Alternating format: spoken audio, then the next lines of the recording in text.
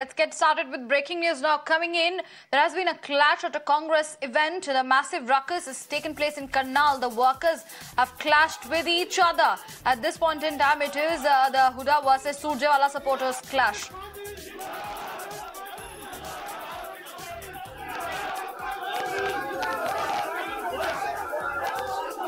My colleague Gurpreet is joining us on the phone line to give us more details on this.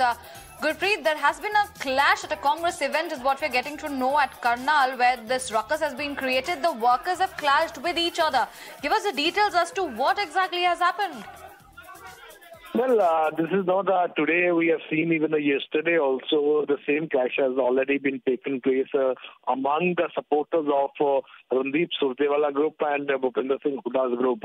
We have seen observer of the Congress is roaming in all the constituency of Haryana, and wherever he goes, such type of clashes had been observed, and they wanted to give a message because they want to say Bhupinder Singh Hooda and his son are not supposed to rule the Congress. They are not supposed to lead the Congress because they feel that other workers are being sidelined. And specifically, what we have learned that not only very openly, but what we have learned from the sources, some of the supporters of Mr. Surjewala, Randeep Singh Surjewala, who is also tall leader in Congress in Haryana also, they are raising such type of revolt against the supporters of Bhupinder Singh Hooda, and they wanted to give a very, very strong message to the observer who has been roaming in the state that Congress is not in a united front in the state of Haryana.